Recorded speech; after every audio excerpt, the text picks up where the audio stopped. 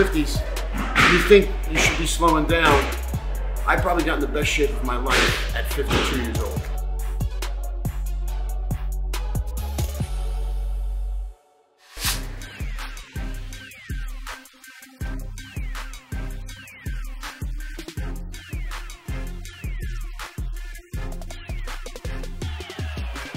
I used to hate legs. I didn't like it. I wasn't into that.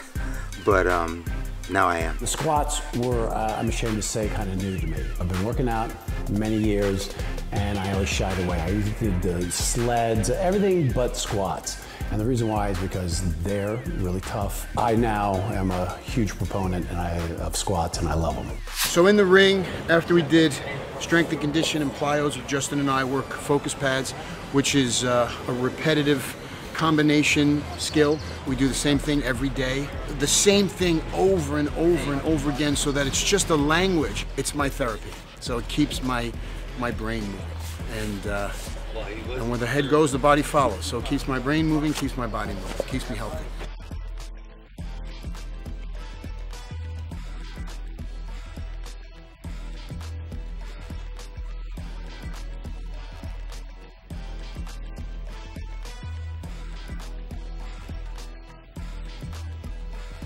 A little shadow boxing, get the blood flowing, a little sweat going, loosen up my whole body.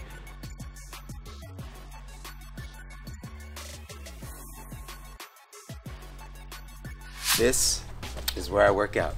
I can get an amazing workout here. This really simple setup has kept me going for the last 6 months here while I've been in the Bahamas. This workout is amazing. I'd rather be outside and in nature than being cooped up inside of a gym. If you can control your body and change your body, there's no reason why you can't do anything, because beyond this, you can be very successful with what you do, because people that are not successful with their body are not really very successful in their life. There's no rules, so don't think as you get older you should get slower. You actually could increase the amount you work out and feel great.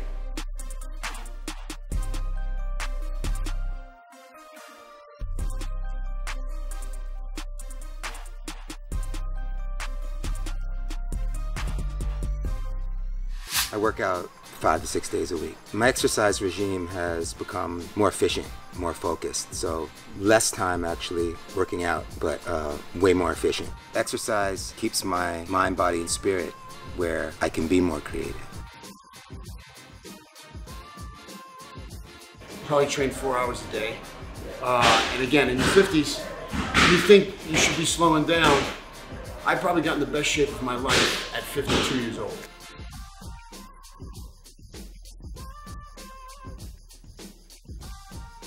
I'd like you to meet my trainer, Matt. Hello. 4 days a week, we're joined at the hip. If I never bodybuilded, if I never weight trained, I wouldn't be where I am now, because this kept me alive. This kept the fire in me. This made me very passionate, very self-competitive.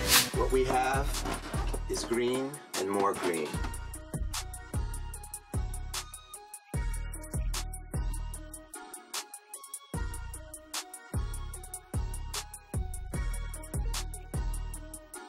And a lot of people say, you know, when I'm your age, I want to be in that kind of shape. And I look at them, some of them in their 30s, and I go, well, you're not in that shape now.